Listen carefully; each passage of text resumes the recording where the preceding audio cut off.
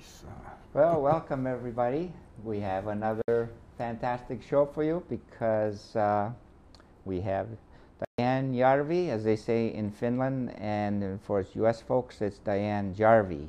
And she's a singer, songwriter, musician, and also a poet. And along with her we have Ralph Tuttila, and he's the leader of the Finn Hall band.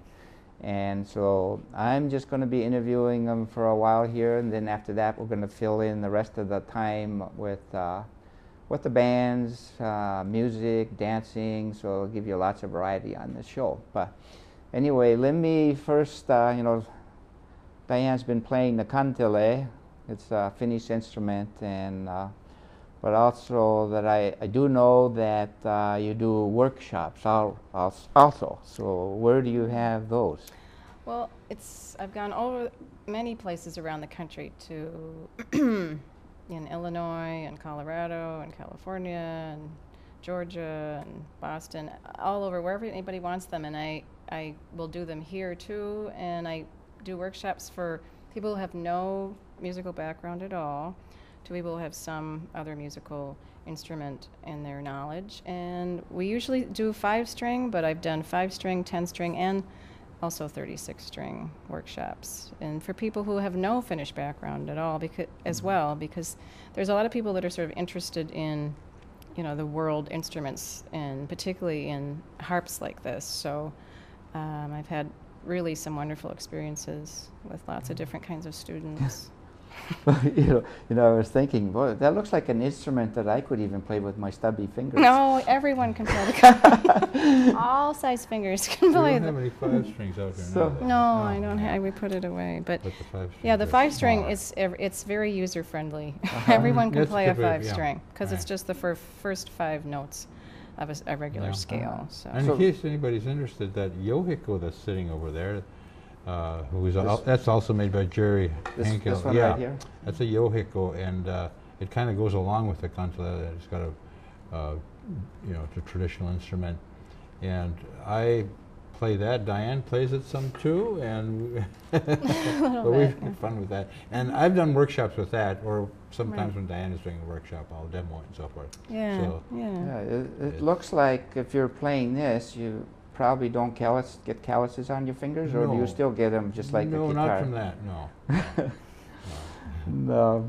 So, Diane, where do you get your students, for these workshops? Well, sometimes through my website, people come because they know that I play these instruments, and there's a little section on my website that talks about workshops. So I've done that, and just through different Finnish organizations around the country or locally here in Minneapolis, festivals, different world music festivals as well. So what age groups are these?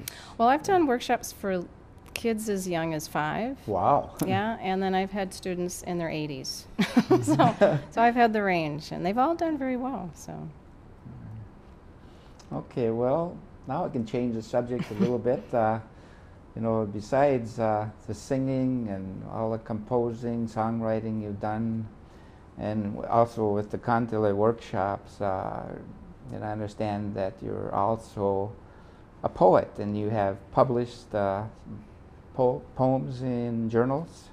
Yeah, I've been published in various journals over the years, but I have 2 books of poetry out now, and another book that'll be published in the fall.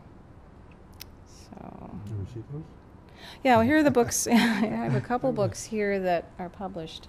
This was the first one, Divining the Landscape, and that came out about 10 years ago. And then the next book, which is just like a poem sequence, is all hand done, hand sewn, hand typed. It's a letterpress. This is called Ancient Wonders: The Modern World, and that came out last year. And then my new book, The Tender Wild Things, will be coming out probably, sometime in the fall. Yeah.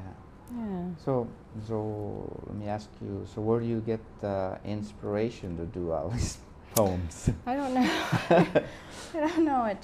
My mother was a poet, and I learned a lot from my mother, she was Aili Jarvenpa, and she sort of deferred her whole poetic life till she was about 60 when her first book came out, and then she put out about 7 more after that, and was a great translator of Finnish works into English as well. And I watched, as I was very kind of probably an adolescent, I watched her become a poet, and I think it inspired me in so many ways that it doesn't matter how old you are, you can always come to your passion and be true to yourself and share maybe your self-expression or your looks at different things that come into your life. And so she was a kind of a catalyst for me to be a writer. And she was always very extremely supportive, and I got lucky that I had something in me that was able to do it, I guess, and I have to do it. I don't have a choice. And usually writers always say that they don't, and artists always say, we don't have a choice, we have to do this. And so, do you have a choice? No. No, we don't have a choice. We're supposed to. It happens, and it evolves. It evolves. Yeah. It can't be pushed too hard. It evolves, and you let it happen. Yeah. I was going to mention your mother published a lot too. Yeah, she published a lot of books through North Star Press and New Rivers Press. She, and which was a great editor. She edited many books that had Finnish themes, about the second generation Finns. She did a whole book about that. She translated 25 Finnish poets, and she was really a great source for me in many ways. And so I assume that you put some of the poetry into music? Yeah, it's funny because people always say, well, my gosh, you write poetry, don't you ever sing your poetry? And I don't. I don't think I've ever sung a single poem I've ever written. I've kept them very separate things. Because you'll notice that my name is not Diane Jarvi on here. My name is Diane Jarvenpa, because that's my real name. It's my name that I was given. And it's just Jarvi is a shortened version of that. And so I've kept them a very separate thing, but I take other people's poems, Finnish poets I've put to lots of music, and also from all over, Emily Dickinson or Keats or Pablo Neruda. I've taken those poems and put them to music, but not my own. Maybe there will be some. Maybe the tango poem. I'll do a series of tango poems that I'll set to music. Poem. There's a grant in there somewhere. Yeah. So how about, you talked about your grandmother, and how about your mother? But anyway, what about your father? Was he an artist? Or? Yeah, no, he was actually a fisheries biologist and a conservationist. So it was interesting because I had this combination of my mother, who was a poet, and my father, who was sort of this great ecologist. And so it was a very Finnish upbringing, because they taught me how to revere the word, which I think is a very Finnish thing, and also nature, which is an extremely Finnish thing too. So I had very Finnish parents that influenced me highly in what I love and what's important to me. And nature plays such an important part in your poetry and music, Finnish music in general. And today it's Earth Day, so we should. Yes. So nature, and it is an important thing. And I think it's when you go to Finland, or you're with Finns, I mean, it's just an instinctual thing to want to be outside, and that's why Kantelles sort of evoke nature, because they often sound like church bells, but then they can sound like all kinds of birds and other things too. And then you have, received awards in poetry? Well, I guess I've been lucky there too. I've won a few awards for single poems, but then I did get a grant from the Minnesota State Arts Board to work on a second book of poetry, and then I actually wrote it, and it's being published soon, so that was a nice thing. Okay, well, now we're going to switch gears a little bit. We'll go back to music, and this actually pertains to both of you. So, what type of music, or what's your favorite type of music, actually, what I'm trying to figure out? Well, You go first. Well, my first instinct always is, or reaction is, say, of course, it's Finnish music, and I guess it is. Finnish tangos and sad waltzes. They're so soulful. but you know, there's other favorites too. Because I'm into dancing, and tango came from Argentina. That a lot of those are my favorites. Mexican music, rancheras and polkas. So that's hard to answer, but I guess if I had to pick something, it would be one of those Gonsta Yilha waltzes from Kaustinen that are minor keyed and you know, speak to the Finnish soul. And I have roots in Kaustinen, so my grandparents. What about you, Diane? So, well, I know I could ask you, so what do you feel that Finnish music makes it unique? What is unique about Finnish music? Or maybe... Yeah, well, well, I think there's lots of things that make it unique because of where it's geographically situated and its influence from the east and from the west and from its internal sources. Finnish music is, I mean, you'll hear things like it to the west and you'll hear things like it to the east of it, but nothing quite like it. It's incredibly unique that way and haunting, and there's the haunting part of it, the melancholy part of it, but also it's got a celebratory part of it and a passionate part to it too that I think is really a wonderful thing. So yeah, and I think that's, well, maybe a lot of music does, but so much of it, including modern or somewhat modern tango, still speak to nature and what we hear and see in nature and our feelings about nature and the old home place, which a lot of music has gotten away from, I think. So that sort of makes it unique too. It's coming to the close again here for the talk portion, but I wanted to ask, you know, why don't you mention your website? You know, so people can go into it and find more about you.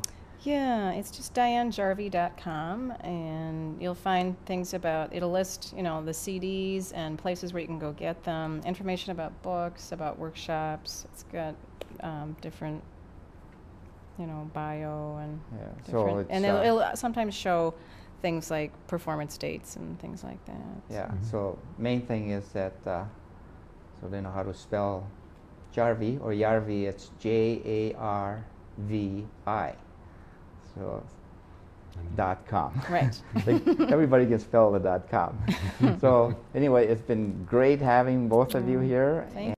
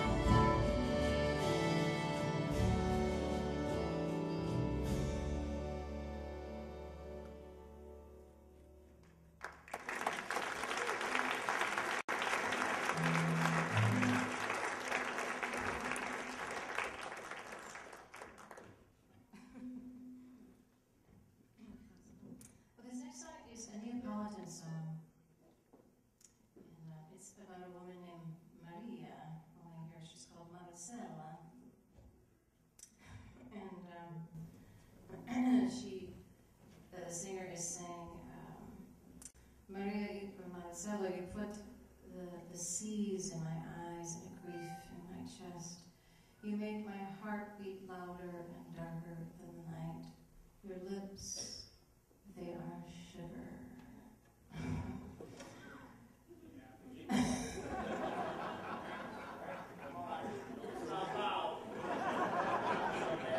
Stop. First, you say yes, then sweetly, sweetly make me die. Oh! This is going to be a good song. Did the Doors do this? Sometimes. Don't hesitate, that's all. Yeah.